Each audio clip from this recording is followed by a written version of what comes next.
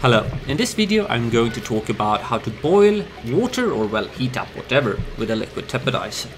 Now a liquid tepidizer works in a way that it will heat up for 5 seconds. If it's submerged it will keep heating, but if it's not submerged it will stop working, or pretty much regardless if the power is connected it will just heat up for 5 seconds and stop working, right?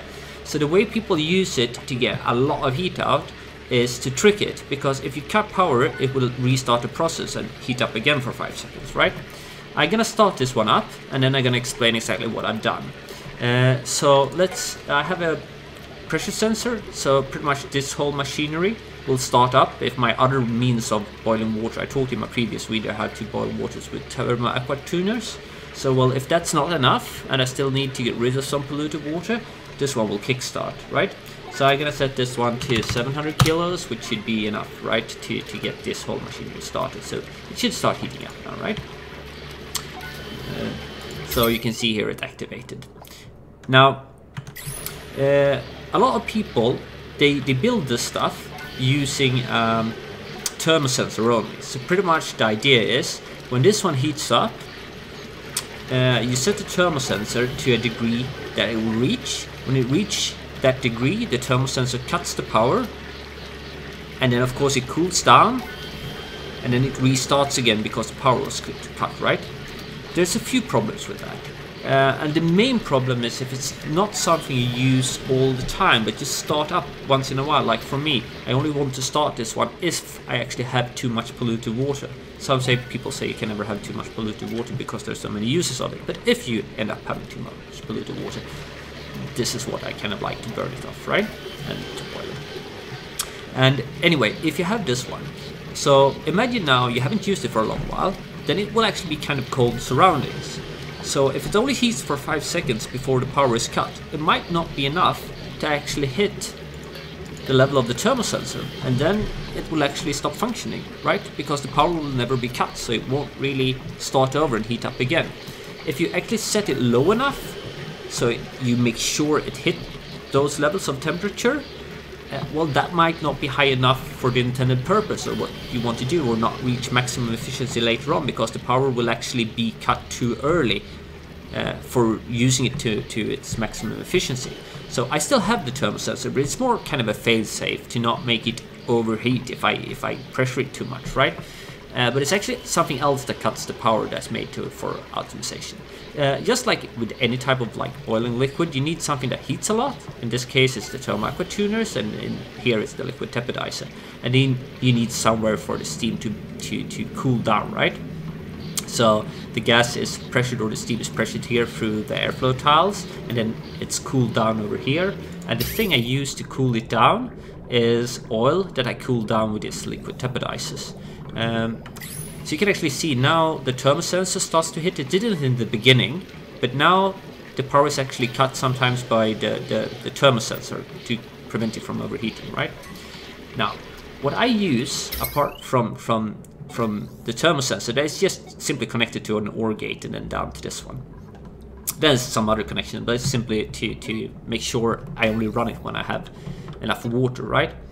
The thing that actually cuts the power and turns it on again is this little thing. It's a really neat thing, and I think a few YouTubers actually explain this.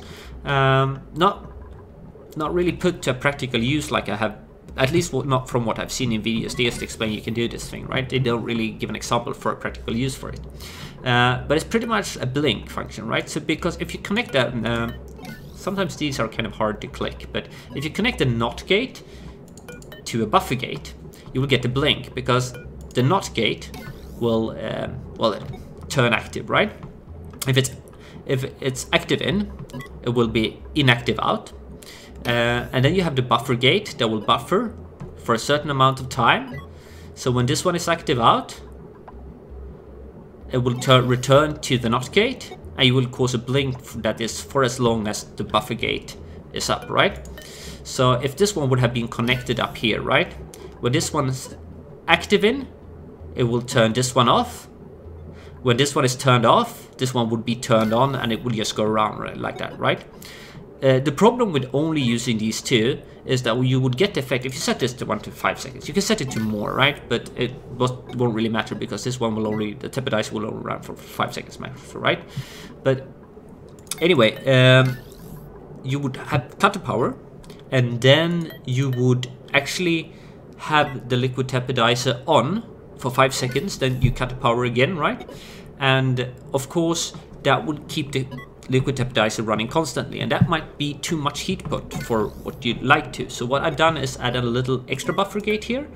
So this one will actually regulate the downtime, right? So because when it gets the signal in here, it will keep it for a while active. So this one will get a longer downtime, which means here I can control the downtime, how long this one will be off, and here I control the uptime, right? So in this case it will be on for 5 seconds and off for 20 seconds. The good thing with this is actually really power efficient, because if we look at the power grid, here you can see where I cut the power, right? It uses 960 watts. But in reality, it's got a downtime of 20 seconds and only uptime of 5. So the real use is only 20% of 960 watts. So you can see I actually pump in close to 1 kilo water. I could probably up this one to 1 kilo without a problem, since it's actually almost running dry here, right? For only about 200 watts. And that's not really that much. So it's really power efficient. The other thing I have that I talked about is the failsafe here. And pretty much the failsafe will just cut the power directly. You can see I have another input to this one, and it's pretty much this little automated setup, so it will sense how much water I have. This thing will only start happening if I have enough water, right?